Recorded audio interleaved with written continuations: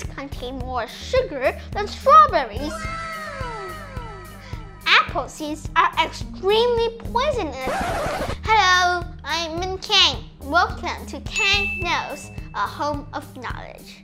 The chemistry world contains a lot of surprising facts that we should know. So today, let's take a tour to discover them. Number 1. Where do most of the oxygen in the atmosphere comes from? All of the Earth's oxygen does not come from trees. Rather, scientists estimate that 50% to 80% of the oxygen production on Earth comes from the ocean. Most of this production is from oceanic plankton, drifting plants, algae, and some bacteria that can photosynthesize.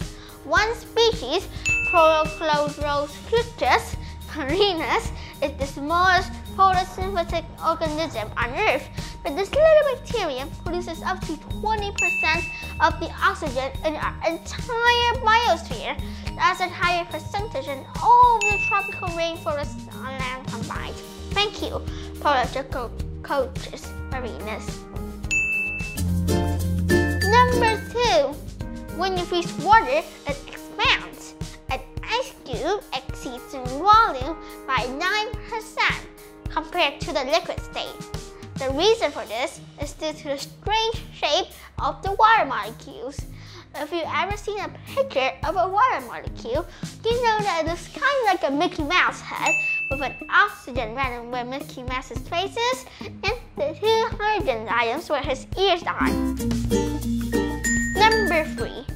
Approximately 20% of the human body is carbon. Carbon is the basic unit for all organic molecules. If the average adult is 70 kilograms, that makes them about 40 kilograms worth of carbon. The human body contains enough carbon to produce graphite for about 9,000 pencils. Number 4. The only letter that doesn't appear on the periodic table is the letter J. The reasonable determination is that the names of the chemical elements are an abbreviation, but this abbreviation is associated with the Latin names, and the letter J does not exist in Latin. Number 5. You could feasibly eat 3,000-year-old honey. It is never spoiled due to its lower water contents. In 2015, archaeologists reported that they found a 3,000-year-old honey while excavating tombs in Egypt, and it was perfectly edible. Amazing! Honey can pass the test of time. Want some? Number 6. Did you know that spiderwebs are protein fiber? It represents amazing facts about the chemical reaction of two major silk proteins, glycine and alanine. The silk the spiders produce is 5 to 6 times stronger than high-grade steel by weight and is stronger than any known natural or synthetic fiber on Earth. Impressive! Number 7. Apple seeds are extremely poisonous. It contains amygdaline, which it turns to cyanide if chewed. The average apple usually contains between 5 to 8 seeds, and the human body can possess some hydrogen cyanide in small doses, so eating a few seeds is not that much dangerous, but we always should be careful. Remember, prevention is always better than cure.